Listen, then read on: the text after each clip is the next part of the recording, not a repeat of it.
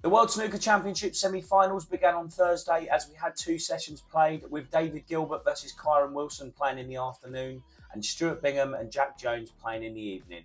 Here's your roundup from Thursday's action. David Gilbert and Kyron Wilson both continued their fantastic form into this semi-final, with nothing separating the pair as they finished the session at 4-all.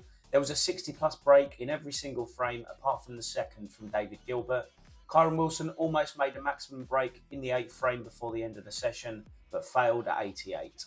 Both players were playing fantastic, and I feel like hardly anything separates these two. I really feel like this one's going to go all the way.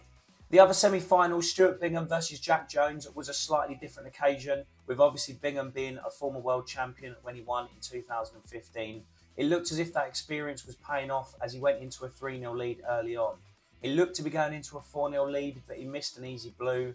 That allowed Jack Jones to come back in. Jones responded so well to an experienced Stuart Bingham's dominance as he rolled back 3 frames of his own to level the match back up at 3-all, and from here he looked full of confidence.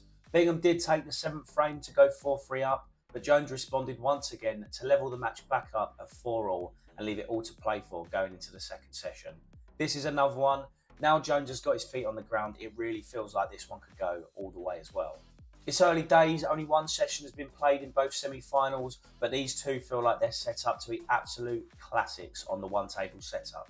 Let me know in the comments what you thought of both semi-finals so far. Be sure to like and follow for daily snooker roundups and news. Thanks for watching.